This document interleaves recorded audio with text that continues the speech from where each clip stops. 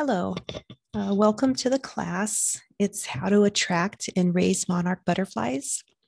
And thank you for taking the time to come and learn more about monarchs and how we can help them. So just to introduce myself, I'm Laura Press, and I've lived in the Temecula-Murrieta area for about 30 years. And I don't have a degree in botany or science or entomology or anything like that. I actually do accounting. But I do love gardening, enjoy wildlife and national parks, doing research and observing nature. So actually the way I got into monarchs was back when we had the shutdown this last year in about April or May. I just decided to take a little gravel spot that I had on my property and turn it into a butterfly garden. And so I planted some simple flowers that would nectar and enjoyed watching it grow and start blossoming with all different kinds of flowers. And I also planted milkweed, which immediately attracted monarch butterflies to the garden. And they laid eggs, and those eggs grew into caterpillars, which formed a chrysalis like this. And then when I watched them emerge as butterflies, it was such an interesting experience. And so by doing all that, that's why I really got interested then in promoting education and also cooperation so that we can help monarchs and other endangered butterflies. So here's a picture of a butterfly, and just most people are familiar with the monarch. It's probably one of the most well-known butterflies in North America. It's such a beautiful, distinctive pattern that it has. And it also has an incredible life story, just to see how it goes from an egg right there on the bottom of a leaf, on the underside of a leaf, to a little newly hatched caterpillar. And then it grows as it's eating that plant. That's the milkweed plant. And then it forms this beautiful chrysalis with these golden spots on it. And now with the wings visible through that clear case. And finally, a newly emerged butterfly who then goes and finds a mate and finds some milkweed to lay more eggs on, and then they start that whole process all over again. That whole process takes about 30 days. So that life cycle is amazing just to be able to observe that. But the other thing that's interesting is their migration. In the United States, there's two different distinct populations that migrate. There's the eastern migrators and also the western migrators. And then there's also a third group that do not migrate, and they are found in different parts of the southern United States. But let's start with the eastern migration. These butterflies, they spend their winters down here in Mexico from about October through February or March. And they are huddled together in trees in a forest in Mexico. And then in the springtime, they head back north through Texas. And here they lay eggs, and then those butterflies die. They've been alive for the whole winter. So their eggs that they laid, become caterpillars. They become butterflies, and then they fly up farther, lay eggs. And so it's about 3 or 4 generations as they progressively move to the east and to the north. And then that last generation, they get up here about August or September. Those ones that emerge, they, instead of laying eggs, they turn around and they fly all the way back down to that same forest in Mexico that their great grandparents were in. So it's a completely different butterfly, but they're able to navigate their way back to that same forest and often the same trees that their ancestors were on. It's a long journey, 2,500, 3,000 miles for a little butterfly to go. Okay, so that's the eastern migration. Now, the Western monarchs, they spend their winters here along the coast of California, from San Francisco all the way down to Mexico. And in the springtime, then they journey back to locations in these areas that are west of the Rocky Mountains. And they go all the way up to Canada. And then those, when the last generation there in the late summer, then they turn around and then they come back again to the coast.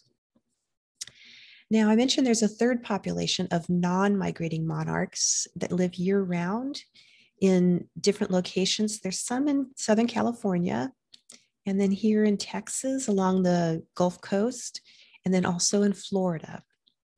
And those populations, they just continue to lay eggs and to live year round. So there could be maybe 11 or 12 generations each year of those non-migrating populations.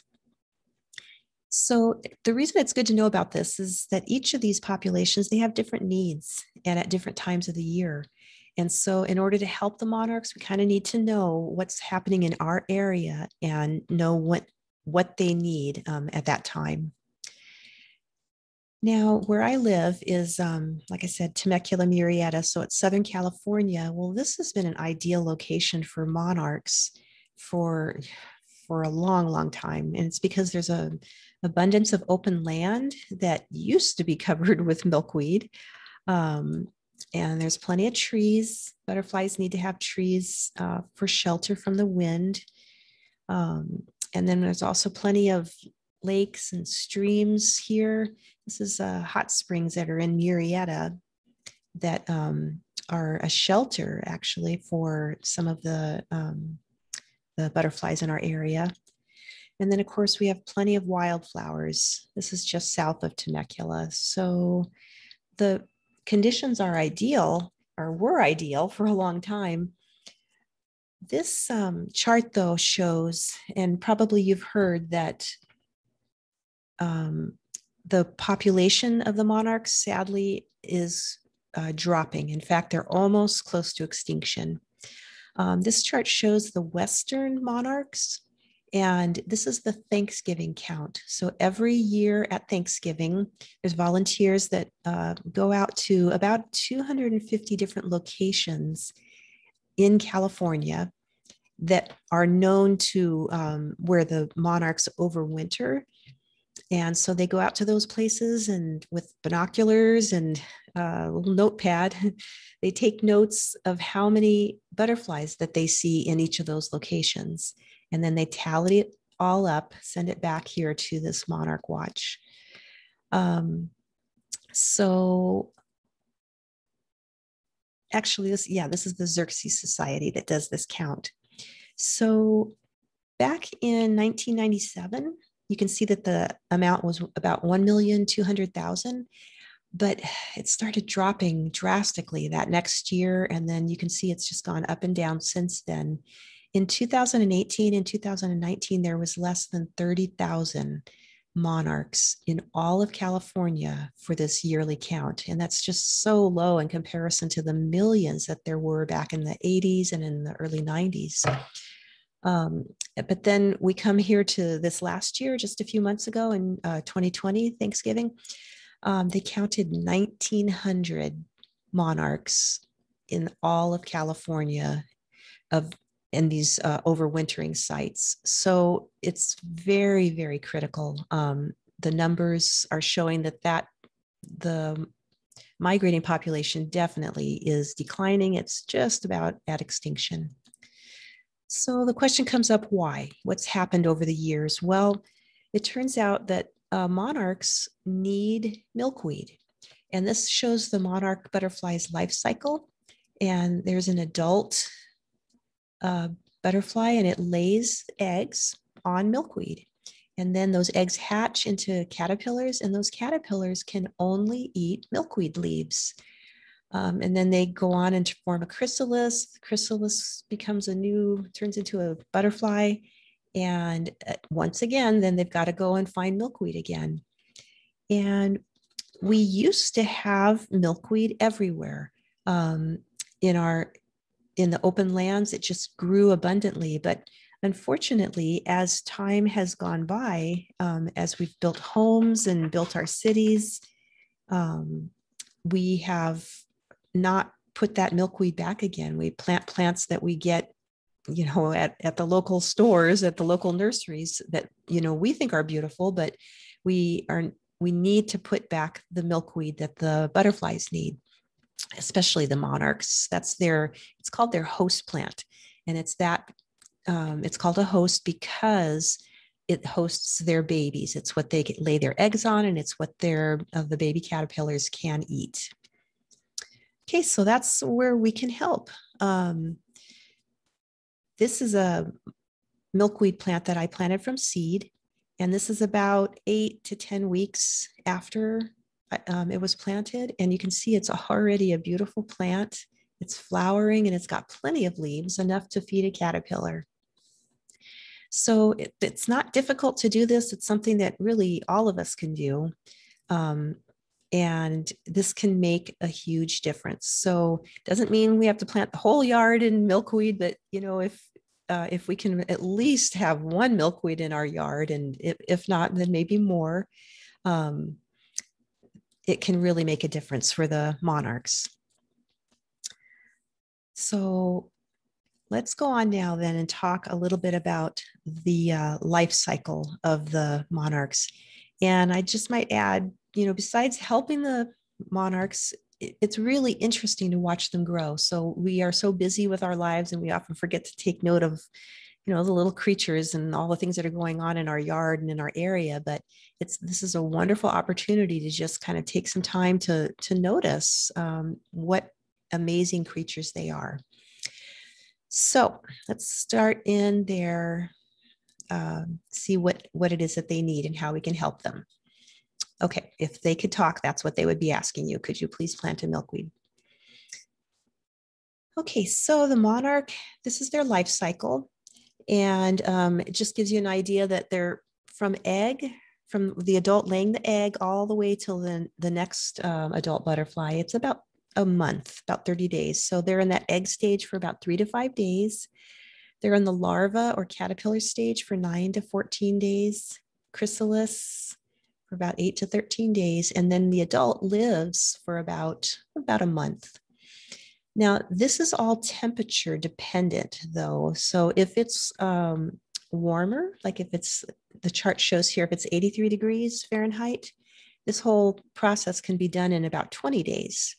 But if it's down to 72 degrees, then it might take about 32 days. So you'll notice changes depending on what season that you're in. And this shows just how long each generation lives. And it's interesting because that first generation, the ones that are born in the spring, so they live, maybe if they emerge in April, they might live to May, and then they lay eggs. So that next generation might live about a month, the next generation about a month, but that fourth generation that come out, like I said, around August or September, they actually live for like 8 to 9 months. They live all the way through their fall migration while they're flying back to wherever it is they go. And then they are in a state called diapause, where they're not laying eggs. All they do is just basically huddle in trees, try to stay warm. When they need to, they go down and find nectar and then go back up in the trees and rest. And they're just waiting for the spring. So as for the migrating monarchs, like I said, their lifespan will depend on what time of year it is. Okay, the caterpillars go through 5 different instars or stages, and you can see they start out very tiny, and with each stage, their markings get more striking and more colorful. And then also these antennae that they have on the front of on their head and also down by their tail, with each stage, it gets a little bit longer. So it turns out you can kind of tell what stage they're in just by the length of their antenna. How much they can eat changes a lot too. When they're little, they just eat just a tiny little pinhead amount. Maybe in this stage, they can eat maybe the size of a dime out of a little hole in the leaf. This one, they might eat a few leaves. Up here, they might eat 5 or 6 leaves, but the last stage, they can eat like 12 to 15 leaves. And that's actually one of the issues that we have with the monarchs, because we have so little milkweed. A lot of times the mom will lay quite a few eggs on one plant instead of just one egg on each plant. And so the little ones, you can maybe have 10 caterpillars on one plant and they do fine at this stage, and this stage. But once they get up here, they run out of food, and they will starve before they can even get either here or before they can turn into a butterfly. So let's see here. This shows the first milkweed that I actually purchased. I bought it at a local store and put it in the yard. And just within about an hour or a couple hours of putting it out there, a monarch flew by and started laying eggs on it. And it's interesting that they can actually smell milkweed from a long ways away. And so they will seek out, if you put milkweed in your yard, they will try to come and find it. So here it is, it's on that plant, laying eggs and also nectaring. And then if you look on the underside of the leaves, that's where you can see the little eggs, these little white spots all over. So there's a picture of the underside of the leaves, each of them with a little egg on it. And it starts out, it's cream colored, but then one little end of the egg, well, the egg starts to stretch out. It starts to look almost like a little piece of dried rice, but one end will be black. And that's because the little caterpillar inside there has a black head. And so you can see on this one, he's eaten his way out of the egg and just newly emerged. And then this one's, it hasn't emerged yet. And so as far as how quickly they grow, you can see this one is newly emerged and it's about 2 millimeters long. And in just a short time, that one's about 4 millimeters. There's one about 6 millimeters. You can see the little antennae are getting longer. There, that one is almost, 20 millimeters. That one's over 30, getting much bigger. And then this one's over 40 millimeters. So they grow very, very quickly. And that's because they have a big appetite as they're growing. And it's interesting to watch them just, they can devour a whole leaf in just a very short amount of time by the time they're at this stage. So your milkweed that starts off looking like this with several caterpillars all over it, in a short time, it looks like that. And don't be alarmed, because that is a good thing. It means that that's what the plant is for. It's supposed to be their food. But it's really important to have more fresh milkweed to be able to give them. So when you are helping the monarchs, that's one of the most important things, is if you possibly can, you'll want to learn how to grow milkweed. It's not hard to grow from seed. And you want to have plenty for them to be able to eat. Okay, when they're done eating, they go into this stage called a J-hang. And this one is in a cage that I have, and it's got a clear plastic side on it. And so it just happened to be crawling along that plastic, and I was able to see, with the sun hitting it right, how as it's crawling along, it's just making this beautiful web the whole way. And then when it finds the spot that it wants to stay in, then it'll make a little silk button there, and then it'll attach itself and hang upside down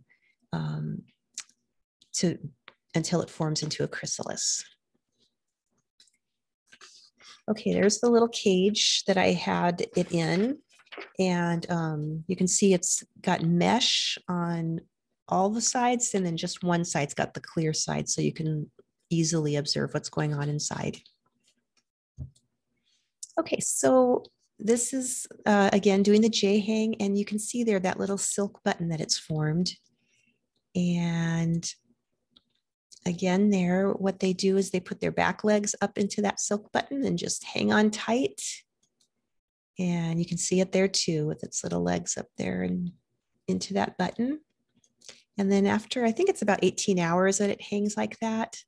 And pretty soon it's going to form the chrysalis. What it does is it sheds that skin, that dark skin, one more time. And it wriggles almost like taking a turtleneck sweater off. So it just wriggles and the skin goes up to the top. And this happens pretty quickly, just probably in about 4 or 5 minutes. The skin goes up there to the top and then it falls off. And the little chrysalis is hanging there. And it continues to wriggle around because that little stem right there at the top, it's called its cremaster.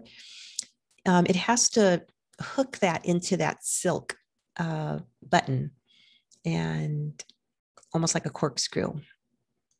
And then in a short time, the little chrysalis, it dries and it turns into that beautiful green, jade green color. And then it will hang there for about 10 days. Now, this one formed its chrysalis on the bottom of a leaf. And that's not a great place because if another caterpillar comes along and eats the leaf, obviously the chrysalis will fall to the ground. So once in a while, you do have to move the chrysalis to a safer location. But usually when they make the chrysalis, they usually will climb to the top of the cage and make it up there in a nice safe spot. If they're not in a cage, if they're out in the wild, then they will try to find a branch on a tree or a bush that's nearby. Maybe they'll climb over to a lawn chair and try to attach to that. As far as keeping them safe, it's kind of nice to have them in the cage because you can kind of keep track of where they are and be able to even watch the whole process. Okay, so then, like I said, they're in that chrysalis for about 10, 11 days, depending on the temperature. And then right before it's going to emerge, the day before, you'll start seeing the lines very faintly underneath the marking of the butterfly. And then pretty soon you can see the color, that orange coloring underneath, and some of the spots are starting to show through. And then that next morning, it looks like this. It's completely clear and you can see the butterfly waiting to come out. This case is amazing that it's in. There's 4 parts to it. There's a front part here that's short, and then there's 2 side parts here, and then this back piece is kind of like a J shape, and it's got a little cup at the bottom there. But I'm going to try to zoom in here and see if I can just show you on the seams. They have little, it's almost like it's glued together or it's a zipper because it can come apart very slowly. So as the butterfly begins pushing its way out, you'll see it start to open. But like I said, it's slowly because the butterfly cannot just fall down. It wouldn't be able to fly. If it falls and its wings get bent while they're wet and then it dries that way, it wouldn't be able to fly. So it's really important for it to be able to hang on for dear life and just come straight down, let its wings hang down until it's done, till the wings are dry. Okay, so here is going to be a picture of it emerging, and it looks kind of ugly, right? When it first comes out, the wings are all wet, the abdomen is really swollen, and the wings are all crinkled. But then pretty soon, all that fluid gets pumped from the abdomen into the wings, and in a very short time, you can see the wings are straightening out. They're still a little crinkly at the bottom, but now they're getting straighter there. And up here, you can see it's proboscis, and it's like a straw that it's going to use to drink nectar. Okay, so when it first comes out, it's about 25 millimeters long. It's about the size of my thumb. And then just about 15 minutes later, now it's down to being almost 60 millimeters. So it's really neat to sit and just watch their wings as they expand and as they straighten out.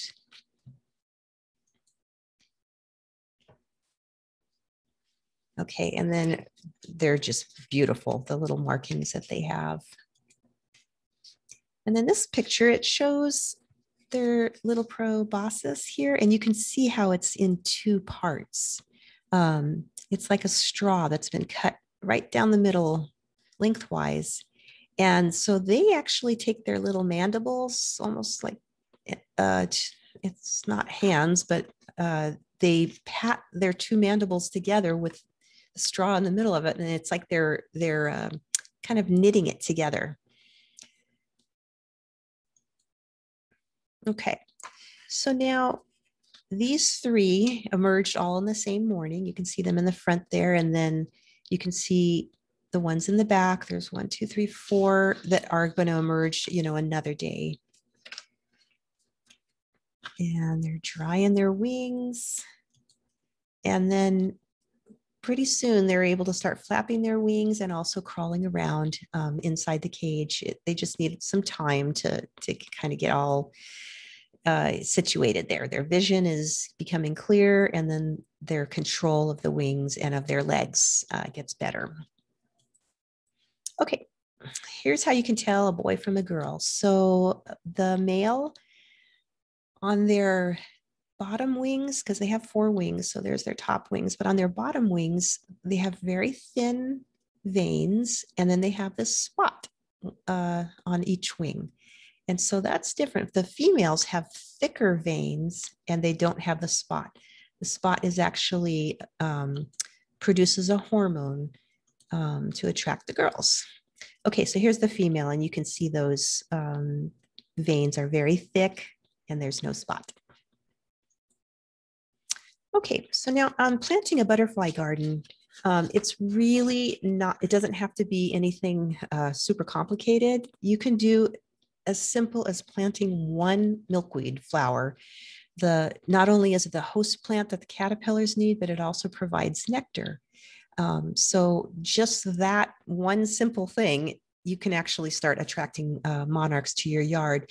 Now, of course, it's better if you plant more or if you have more, because this would just support 1 caterpillar. And so if you want to be able to raise more or help more, you'll want to have more plants than that. Now, as you can see, this is just my little garden, but it's nice to have also nectaring flowers or different types of flowers that attract butterflies.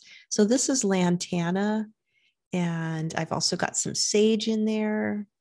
The flowers that I picked were ones that would flower at different seasons. So some in the spring, summer, some in the fall, some in the winter. So you can really do anything that you want as far as flowers. You can go online and just look up what flowers grow well in your area and which ones attract butterflies. But just remember that when you're attracting butterflies with these different types of flowers, that's only for the adults to be able to eat. But if you want to help the monarchs with their babies in order to have the next generation, you have to plant milkweed, because that's the only plant that their babies use. Okay, so there's different varieties of milkweed that you can plant. In our area, tropical milkweed grows really well, and it's one that grows year round, and it's very easy to start from seed. And in my case, I've tried different types, and they do prefer the tropical.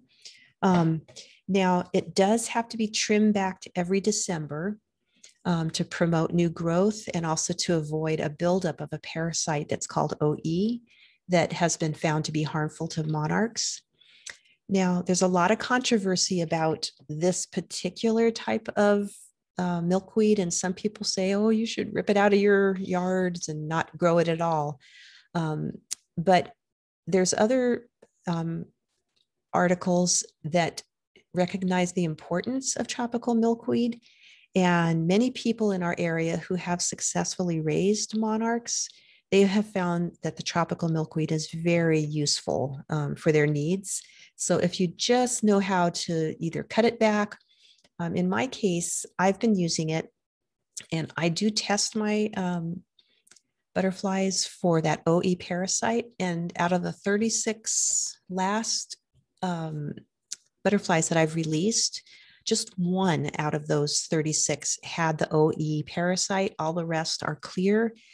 So, and they've all been raised on tropical milkweed. So if you are careful about the way that you use it, it's not a problem at all. Now, there are other types of milkweed too that are useful, that can be grown in our area, but they don't grow from about October till about March or April. So especially for those of us that live in an area where there's a year-round population, it's vital to have tropical milkweed available for them.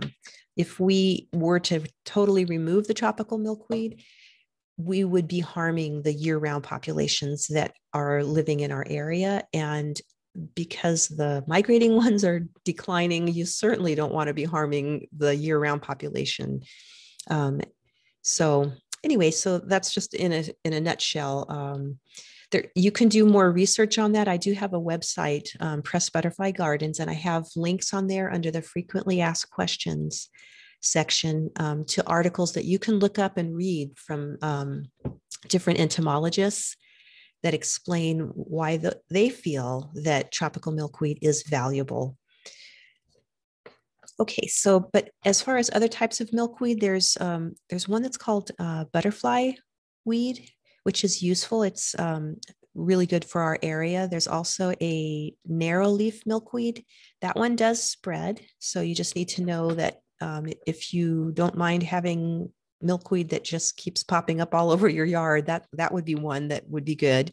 But if you want ones that are well behaved, you would want to use the tropical milkweed or showy milkweed or the butterfly milkweed. Okay, and there's other varieties too. There's so many varieties of it. It's just hard to find seeds for them and also find the full-grown plants. But hopefully, as more and more of us are growing more milkweed, we can have more available for others. Okay, so now this just briefly goes over how to grow milkweed from seeds. And I just get potting soil and I put it into a tray. This is a 10 by 10 tray. I moisten the soil, I sprinkle the seeds on, and then put a little bit more soil over them. And then I just, I keep it moist and I cover it so that the moisture, stays in. And also I don't want it to be exposed to light. And I do that for about a week. And each day I take the cover off, check it, spray the top of the soil again. And after about 7 to 9 days, these little seedlings will start sprouting out. And then as soon as the second leaves come out, then I just take those little seedlings and I put them into individual cups. I like to use Dixie cups that have holes drilled in the bottom of them, just because I'm trying to raise quite a few, and it's easier for me to keep all of these covered and in a good location, as far as the right amount of light, the right amount of humidity until they get a little bit bigger. These ones are ones I started from seed, and this is 8 weeks after I started them from seed. They were grown indoors by this sunny south-facing window, and you can see they're already blooming. They're really good size. Those ones actually were past the point where I could have planted them into little half-gallon containers or pots. Okay, so there's my tray full of seedlings, and all I do is just start taking them out and very carefully separating them. You can actually put 2 together in a pot if you want to, but they have very long roots already, and you don't want to disturb the roots. So whatever you need to do, just very gently, you can put them each into the little hole of potting soil and fill it in with dirt around it, and there you go. And so then this just shows, these are the ones that I've put into the little Dixie cups. And in a few weeks, they're at this size. And once they're that big, I can put them into like a little half-gallon pot. And then I let them grow there till they're much, more bushy and they're blooming. And then at that point, they're ready to feed to caterpillars. Okay, and then back here, you can see these ones here. I have already fed these to some of my caterpillars and they were eaten down just as stalks, but now they're growing back again. So even after your milkweed has been eaten down, it will get new leaves. It takes about 6 weeks, maybe 6 to 8 weeks, and then it's all full again and ready for the next batch of caterpillars. Okay, and then that just shows you, there's my little butterfly garden out there in the corner, but then over here is where I have my own little nursery where I'm growing plants. So really anybody can help just by getting one milkweed plant, putting it in your yard. You can also help by getting one of those little cages, a butterfly cage. That definitely will protect your caterpillars as they're growing.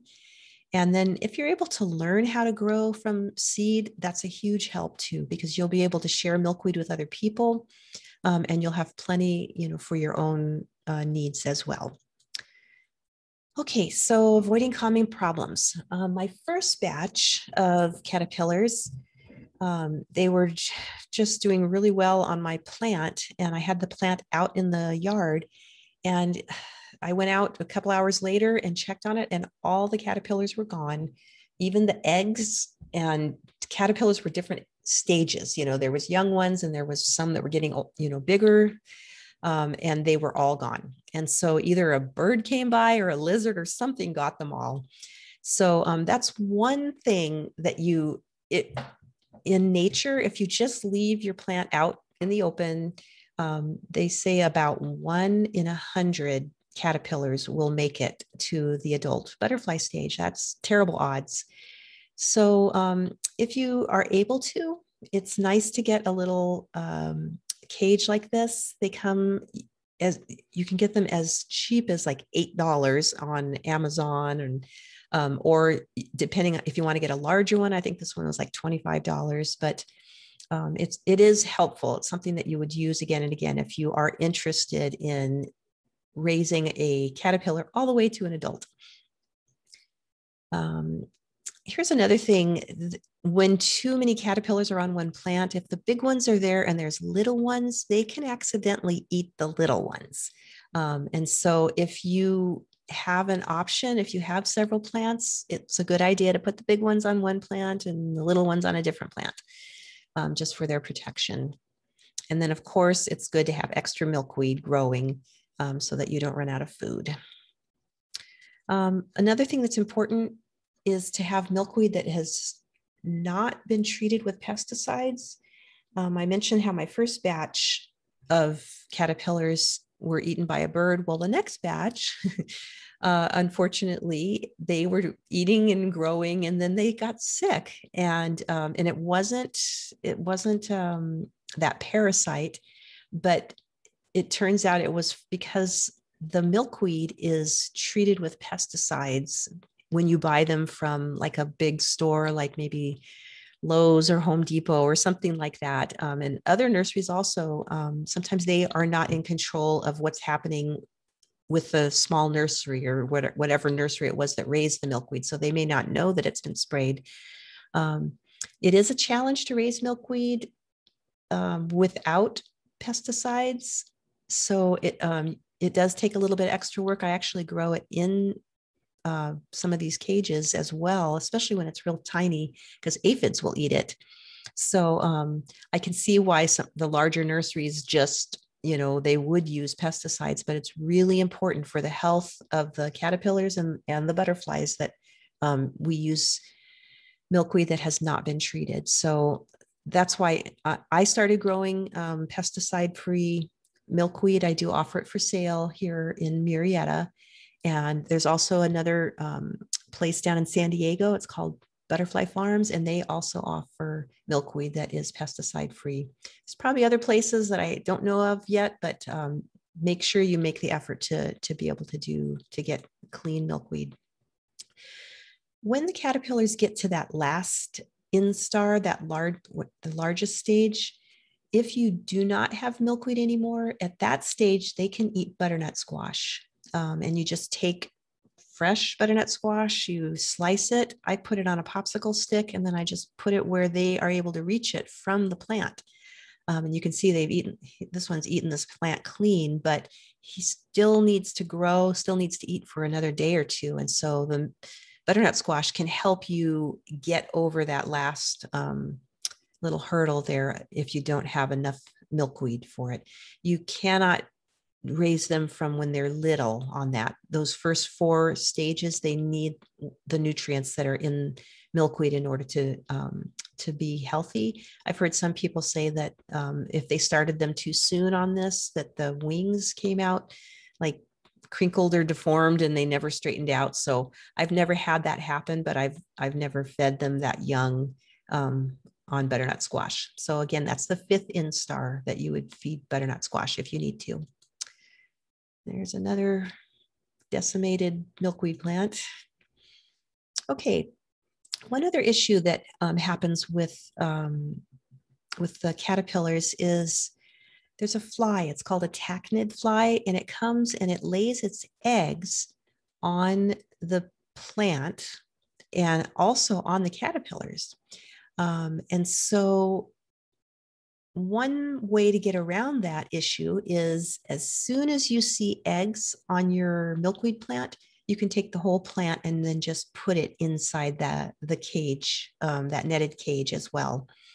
Another way you can do it, you can just go out and collect the leaves that have the eggs on them. And so I did try that. And you just collect them. I put them on a paper towel, and then pretty soon those eggs hatch and you have the little caterpillars. And then I just feed them fresh leaves each day. You actually just put them like, okay, there's an old leaf right there that I cut. It has the egg around it. And then I put that whole thing on a fresh leaf. And that way, when the little caterpillar comes out, it can just crawl right over and eat, some of that fresh. I started doing that because I had a lot of people that were buying milkweed and they had never raised a caterpillar before. And since I was getting so many eggs in my area and they weren't, I was sharing caterpillars with them so that they could have that experience, and also so that we wouldn't have to just dispose of these eggs and baby caterpillars. Okay, and then of course, after they reach their full adult size, when they emerge as adults, then you can set them free. And I like to give them a little bit of nectar from a flower. Just put them either on my daisies or just anywhere in your garden where there's flowers. I like to put them there, and then they will fly away. Okay, I'm going to pause this for a minute and then bring up some videos. Okay, so I showed earlier some of the milkweed that I'd grown from seed. So this is them. Now I put them into these little half-gallon containers and then put them outside. And as soon as I put them outside, a monarch flew into my yard and started laying eggs on them. So milkweed is definitely a monarch magnet. And you'll see she's visiting each plant and then laying an egg on each plant. When there's plenty of milkweed, they generally only lay 1 or 2 eggs on each plant, which is ideal. When there isn't a lot, they can lay 20 eggs on a plant, and there's no way that the plant is going to be able to support that many. Okay, this is some milkweed that I had cut down back to the stalks, but this little mama, she still knew this was milkweed. And so she's going to lay an egg right about here, right where I'm pointing. Just look there, a little white spot. You really have to know what you're looking for when you're looking for the eggs, because they're very tiny. And then this is an egg, And the little caterpillar inside has a black cap, or like a black head, and you can see it moving, and it's because it's chewing its way out of that egg. And so that's how you know it's going to emerge. I had to take my microscope, and then I just put my cell phone right on top of the microscope and was able to see that because it's pretty small. Same thing here. There's the egg on this side, and there's the little caterpillar. It just crawled out. Has a little piece of the egg right there on his head. Okay, this one is a little bit older. It's the next stage. You can tell because it's got the little antennas. And that's about how much they can eat at that size, just about the size of a dime. And then here's a larger caterpillar on that plant. So I've got a large one there. And then on the next plant, you'll see that there's a smaller one. And when it sheds its skin, when it has to molt in between the different instars, it will find a place, usually on the edge of the cup or on your plant. It'll just crawl away, sometimes off the plant. And it has to lay still there until its new skin, is there and the new skin dries. There's one, he crawled off of that plant and went up the side, and you can see he's getting ready to do that J hang. So if you do have several plants, you will see caterpillars at different stages of development.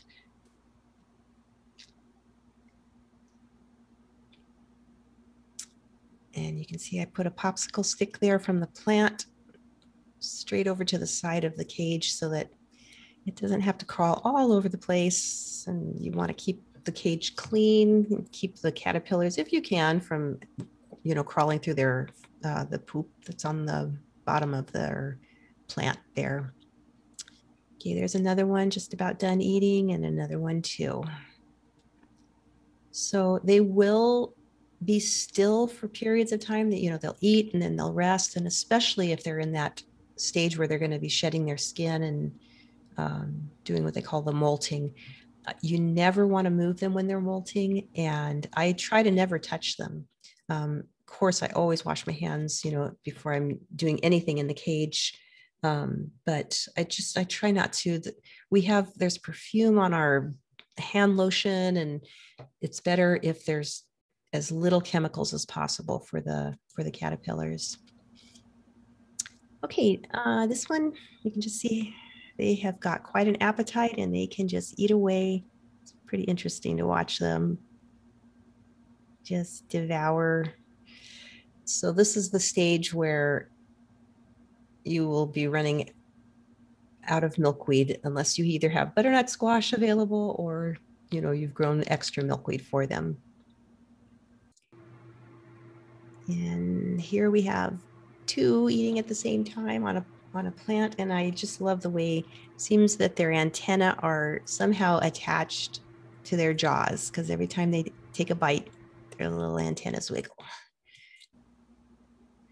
Okay, after they're done eating, then they're no longer interested in the leaves, and they start crawling around and stretching all over like that. And what it is they're looking for a high spot. They're looking for a high branch or something where they can go and safely make their chrysalis. So they will crawl all over the plant and then crawl all around the edge of your pot, or if they're in the ground, then they'll just go crawling off, try to find a bush or a tree or something that they can hang from. They're very vulnerable, of course, as caterpillars because they can't get away from predators. And then while they are in that chrysalis stage, they are also vulnerable. So if possible, it's good to have them in a cage where they'll be protected. This is just showing how if they are in a cage and when they're done, they'll just crawl up the side of the cage. And this one just went straight up and then found a little place up at the top to start making that silk button. And it'll do the J hang pretty soon. And then this is after they form chrysalises, they'll just each find their own little spot.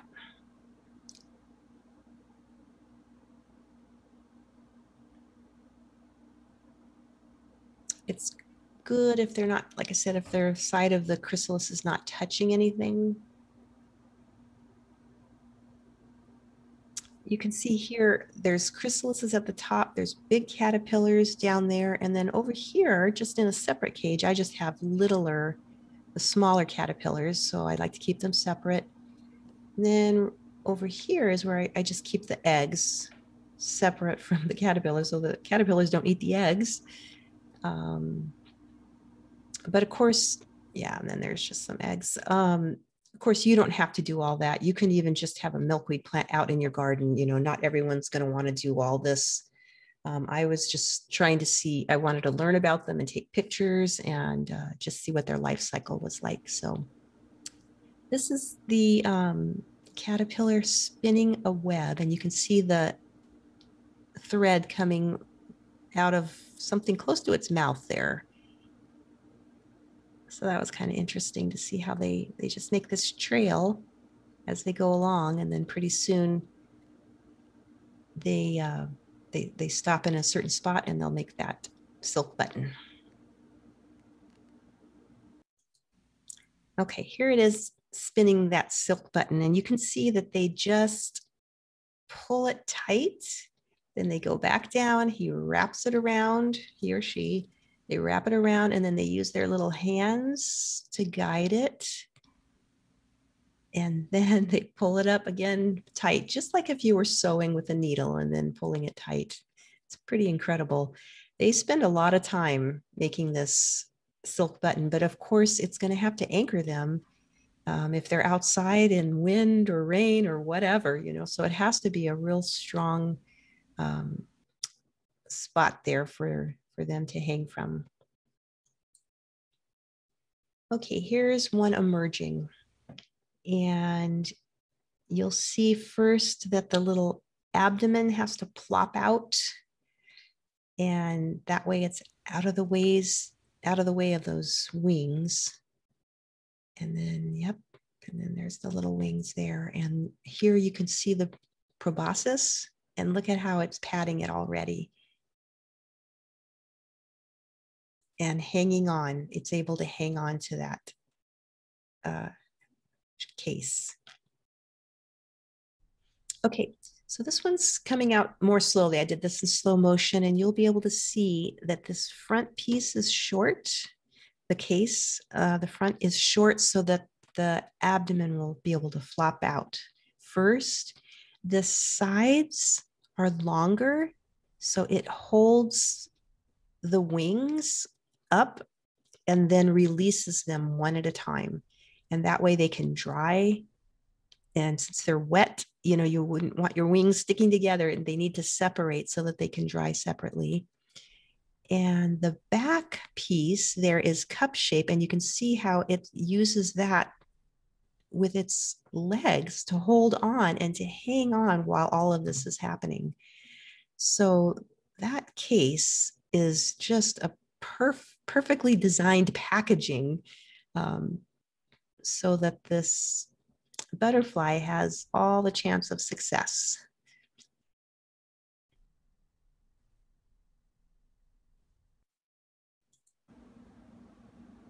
Okay, and here are those, it's using its two little mandibles to pat the proboscis together. Little furry, fuzzy things.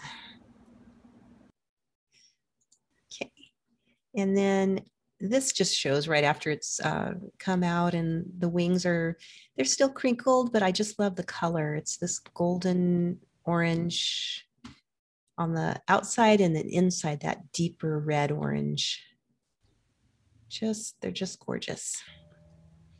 Okay, so this is the first day. It's just a few hours after it's emerged, and you can see that it is taking 2 steps forward, 1 step back. It's not real coordinated yet, and trying to flap the wings at the same time that it's walking. So there's a lot to learn in that first day, and some people have said it's probably better, if you're able to hold on to them till that second day before you release them, if you are if you have them in a cage. If they're out in the wild, they'll just do the best they can, but there's a real good chance they could be caught by a predator before they get this all you know, together. So, and then you're able to set them free. So again, here, I usually don't touch them at all,